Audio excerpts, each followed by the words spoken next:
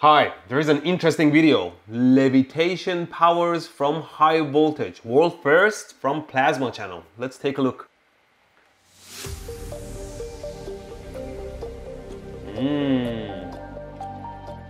Hey, I'm Jay and this is Plasma Channel. What you're about to see is entirely real. I'll be the judge of that. I learned about this process several years back, which is when I first shot a video on the topic. Fascinating. Is it real? So it seems he's putting very high voltage between two plates, and with that, it can levitate some pieces of aluminum foil. Tossing the foil into place, you can see it takes a second. Then he applies the same high voltage to his own body, and he can lift the aluminum foil with his hand. Look at that. Is this real though? I mean, if you charge your body, shouldn't the aluminum foil just go up and stick to your hand? Why is it stopping at a certain distance from his hand? Is he using one of those invisible strings? You know what it's time for? Well, there's not much to rectify here. This is my friend Jay from Plasma Channel we are talking about. He doesn't fake stuff unless he wants to lure me into a shocking situation. But I thought it looked like a very interesting experiment for me to do, so let's do it. Well, this should be quite simple for me to do since I have my super high voltage DC generator I made in my previous videos. It makes everything so nice and tidy though. I think I'll just use some aluminum foil for my bottom plate. Should be good enough. He shows I should cut a piece of aluminum foil like this. Fold it at the center a little bit so it can stand. Then he says positive connects to the bottom plate. And for the negative, I can just hold the end of the wire in my hand. And I just bring my hand close to the foil and it should fly. This looks like a very dangerous situation though, so I must make sure I'm not touching anything else. Okay, I think I'm in good shape now. Let's do this.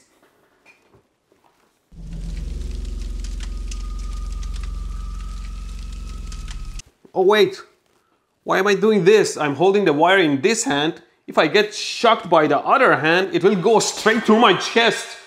Here's what I'll do. I'll just wrap this wire around my arm. And this way, if I get shocked, it'll just shock this part of my arm, not the entire body. Okay, let's try it again.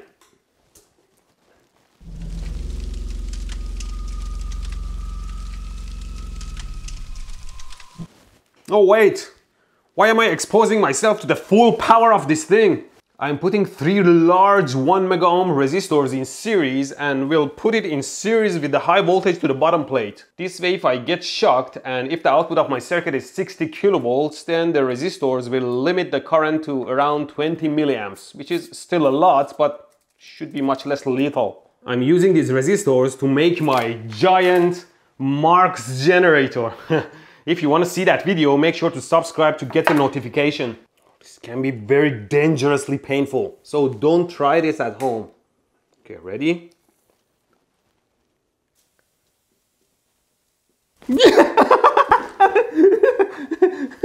It scared the shit out of me. Well, it failed. Ow! Always turn off your high voltage power supply before manipulating anything. Let me just put my leg up here. Okay, let's see if we can make it levitate at all. There we go. Oh, what is bouncing up and down? Try again. Oh, works better backwards? Maybe I should just use a bigger one. Here we are. It gets attracted to the rest of my arm. Maybe I should just stand. Okay. Come on. Ooh. Still bounces back and down. Back and down? Cut a bunch of teeth at the bottom of it so the charges run away faster. Maybe it works better. Okay, here we go. Oh. It still bounces. Oh, it's upside. Oh, look at that. It's levitating. Not much. Cut a taller one. Maybe it needs to be taller. Come on, levitate. It still keeps bouncing. I need to focus my powers. Maybe it needs teeth at the bottom. Okay, more teeth at the bottom. Chargers running away may help.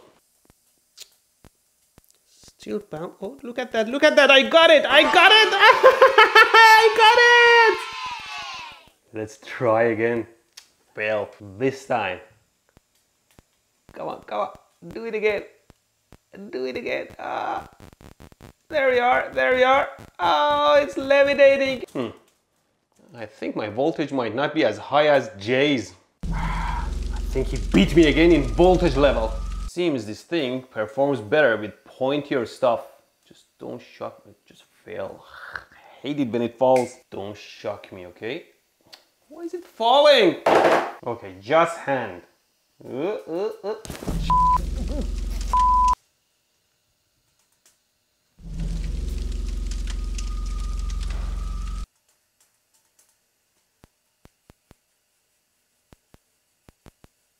I get it. I understand how it works now. See, when my hand slopes like this, it goes this way because it's closer to the charges. If I go like that, it'll go this way, so I can control its position. In general, it's attracted to the lowest point, so if I have a bump at the bottom, I can attract it there. Maybe I should just do it like this. If I'm too far up, it just bounces up and down, but when I'm close enough, the charges flow continuously and it levitates. And that's the dangerous area, because any closer and it will shock the shit out of me. In any case, let's try it like this with a bump at the bottom and see if it levitates. Here we go. Well, it seems like when I bring a pointy thing close to it, it just falls. Here we go. Oh. Close enough. There we go. There we go. Ow! It shocked me. What if I use the smaller one now? There you go. Stop jumping, you moron. Come on, stop. Ow! I got too close. Let's try again. There we go. See, it's levitating. Shit! Ow! I think the taller one performs a bit better. There you go, see? Just don't shock me. Ow! Ow! I think me doing it flat-handedly works better. Here we go. There you go. See? It works so nice. Oh, look at this. It floats so well now. I knew Jay wouldn't betray me. All of a sudden, things work much better now. What's going on? Now, one thing Jay mentioned, and I'm not sure why, he said you have to connect your body to negative and the plate to positive. I don't know if it's because it's safer to connect to negative ground or it won't work. In any case, I'm gonna connect myself to positive again, but through the resistor so that it's safer. Okay, let's do it. Seems it wants to work. Damn, how do I turn off the power now? Anything I touch will shock me. Somebody help me! Oh, I know. Trying again. There you go. I can feel the wind. Does it really matter if it is positive? Ow! Seems if we flip the polarity, it won't rise as much. Yeah, it just stands up and floats close to the surface. Yeah, it stays close to the surface.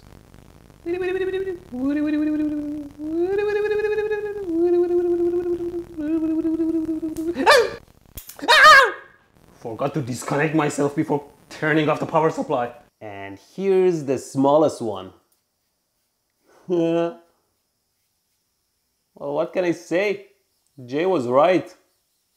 Do you hear the ions blowing? Balancing these properly is a tough task though. There you go. Great! Now, why does this happen? Well, go subscribe to and watch Jay's video. He explains it there very well. And thanks for watching.